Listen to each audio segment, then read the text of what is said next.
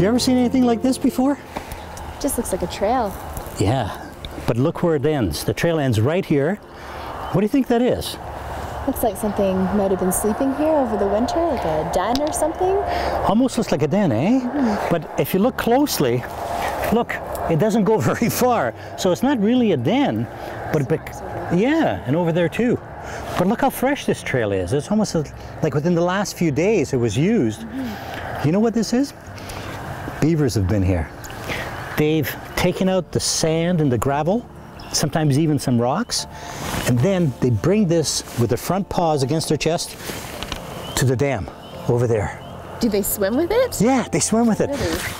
So did you ever grow up thinking that beavers put the mud on their tail, right? Yeah. I used to think that. So they're taking the soil, remember, in their paws against their chest, all the way back to the dam to do repairs or even build it up higher. Okay. And the dam is right there. Just across the back of the pond? Yeah, you see it there, that line that breaks the water? Okay. That is one of the longest beaver dams I've ever seen, Leah. It's huge. That's about 300 meters long. Wow. So let's go over and have a close look. Sounds good.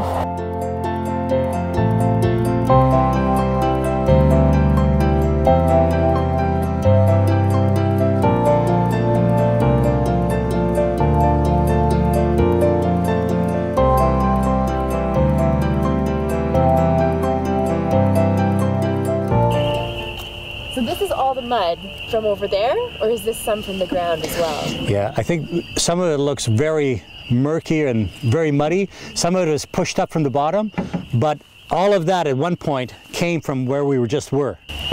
Look at this, we're at the Beaver Dam. Look at what's on the other side. Flowers. Yeah. Tons of them. Hundreds of them. And they're just emerging because it's still early spring. Do you know what they are? Some kind of lily or a swamp flower? I don't know. They're definitely a swamp flower. They're actually called a marsh marigold. Oh, okay. And their roots are always in really wet soil. You can see the water all around them.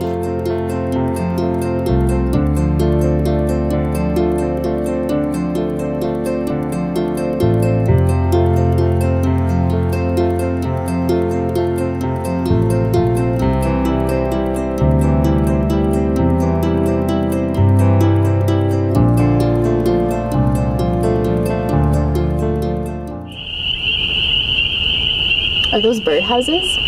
Can you guys see that? Yeah. Now you see where they are? They're large, first of all, and they're right in the middle of the wetland. So what do you think, what kind of bird would a... I'm not sure. In a wetland. Yeah. There's actually about 2 ducks Really? that nest in tree cavities. So if this was well-established forest, what you would find is old pileated woodpecker holes, and wood ducks or golden eyes love to make their nest in these large tree holes that the pileated have dug out that are not using any longer. So these birdhouses imitate a tree cavity. Really? A duck would have been the last I know. guess on my list. A bit unusual, eh?